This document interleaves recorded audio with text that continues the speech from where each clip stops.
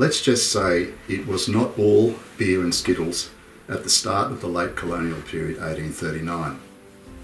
The Whig governor, Richard Burke, had left the colony, and the new governor, Sir George Gibbs, had just started settling in to His Excellency's chair. Hi, I'm Michael Beashall, Australian historical fiction writer here again, and we now jump into the late colonial period. According to newspapers at the time, including mostly the Sydney Herald and the Australian, New South Wales, especially the country areas, were alive with crime. By about the middle of 1839, there was a real struggle between the law of the land, with its culture and values, and the lawless of the interior. In Sydney, a bit like today, the problems in the country were not given proper consideration by many. Today we have the daily news on all its fronts, and there's the social media to let us know what's happening in our vast country areas. And yet, also today, I guess, country people still really believe that city folk don't understand their own dilemmas and their own challenges. Now, for example, we can reference the latest water disputes and drought and other issues that plague and worry our country people.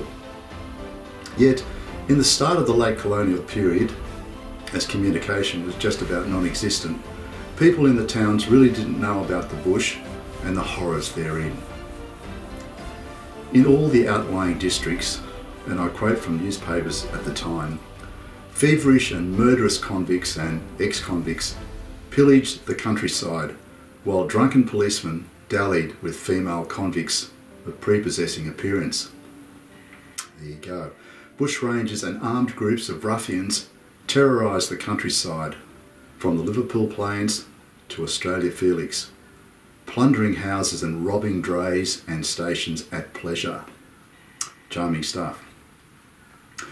Quoting the newspapers again, up in the New England, One-Eyed Tom held the district to ransom. On the Upper Hunter, Opossum Jack, a runaway from a government gang, pursued his source of depredation for 2 years, while desperate characters intimidated the settlers on the Bathurst Plains, the Wellington Valley, the Monaro, the Riverina, Australia Felix and Gippsland. Pretty heavy stuff. Back in the cities or the towns, it was not uncommon to find an ignorant child who did not know what the Bible was. While today there is a lot of talk about the way the Europeans treated the indigenous, resulting in death and starvation, it has to be said and noted that murder and savagery occurred from both sides, including cannibalism reportedly done by a party of Monero Aborigines.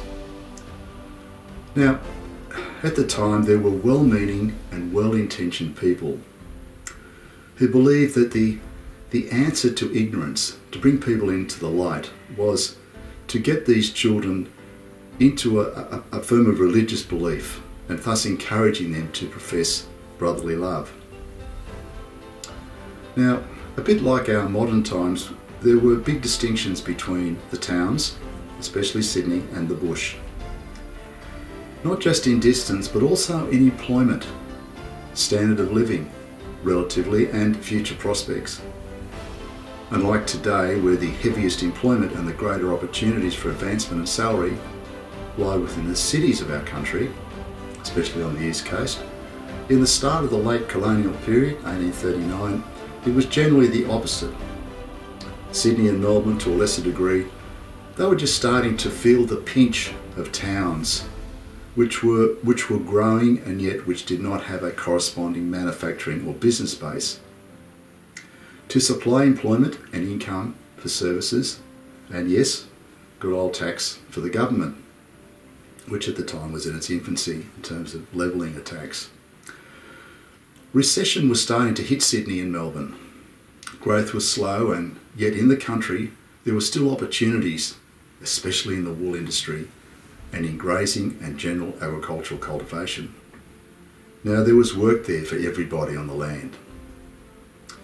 This was not to say that country people were necessarily wealthier than town people, but there was more opportunity to earn a quid. So this is a little bit of background to whet your appetite to this new period we'll look at, the late colonial period. Keep an eye out in the days ahead for highlights. Bye for now.